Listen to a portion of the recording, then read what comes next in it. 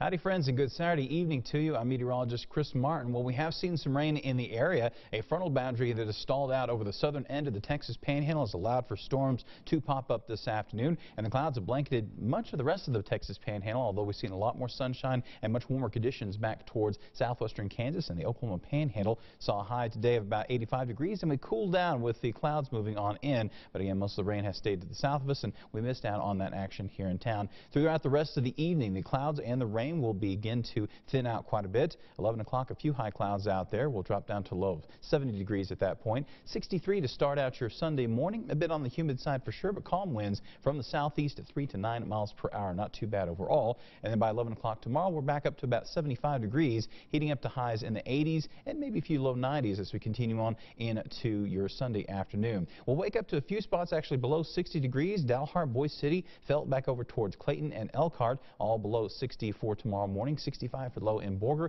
again with partly cloudy skies and more of the cloud cover to the south and southeast. Clarendon 64 degrees tomorrow morning, and Tulia at 63, and then we'll heat up to a high around 87 for Canadian, 86 in Childress, 83 in Tulia, and another round of scattered thunderstorms as a low pressure system comes up from the south that has been slowly developing over the last couple of days. 84 for the city of Amarillo. We'll keep a 30% chance for afternoon showers and storms in for your Sunday. Less of a chance for our friends up to the north, where we'll see a little bit more sunshine for tomorrow. For Monday, we'll heat up to a high of 86. We'll continue on this pattern of storms in the afternoon and evening time. A few more possible on Monday yet again, and those continue on into Tuesday morning. And Tuesday afternoon, we're heating up to 90 instead. A bit of a warming trend going on through the middle of next week. Wednesday, of course, the kids start school that morning. We should be seeing any rainstorms out of the area.